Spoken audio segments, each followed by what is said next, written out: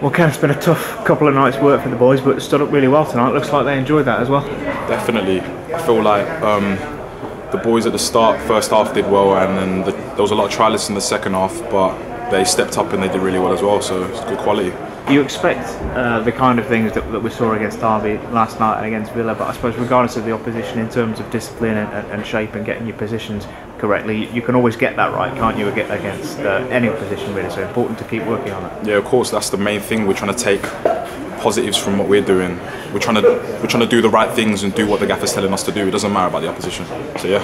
And how have you found the two nights yourself, respectively? Obviously got some minutes under your belt, which is always important in pre-season. Have you enjoyed it? Yeah, it's been a great experience. Yeah, playing against top players, seeing what the level's like there, and just experiencing that's quality. Yeah. And we've obviously seen a lot of what you bring to your game in terms of not only your pace but your strength and your power as well. You enjoyed a couple of battles up there.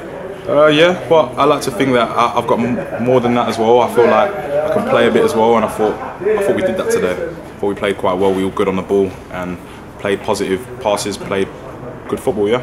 And these two games, Tuesday and Wednesday, will be the first many of the Harriers fans will have seen of the lads. But of course, you're into already week 3 of pre-season. It's been tough. Yeah. How are you finding the process in general?